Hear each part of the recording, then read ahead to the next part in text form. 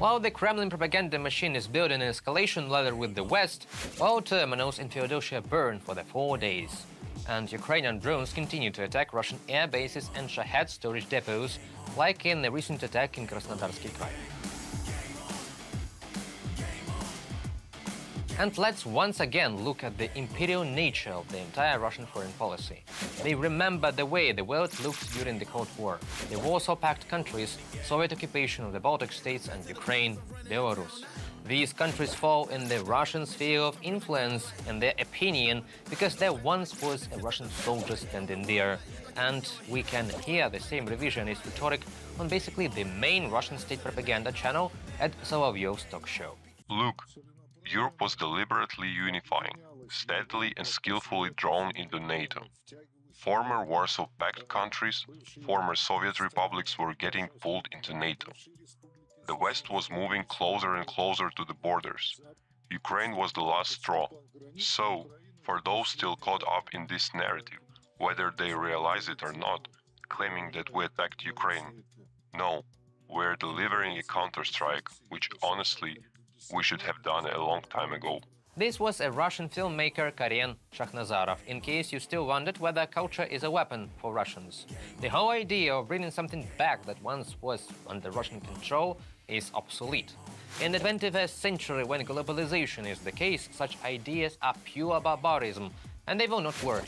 So we conclude that these aggressive motives are intended to make the inner audience of Russia proud for their strong position and confrontation with the evil West, while hundreds of Russian villages, towns, and even administrative centers do not have gasification and sometimes even a basic canalization system.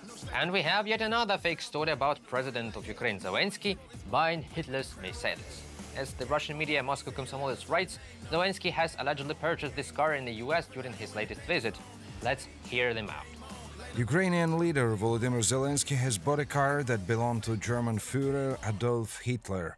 Mercedes was used by him at the parade in Berlin after the surrender of France in 1940. Zelensky arrived at the administration building on Bankova Street in this car. This happened shortly after Zelensky returned from a tour in America. The article of Seattle Tribune says that the amount Zelensky paid for the Mercedes-Benz 770K is unknown, but according to experts it could be about $15 million. From the publication by the Moscow Komsomolets. Interestingly, this Russian newspaper is quoting an allegedly American publication, Seattle Tribune.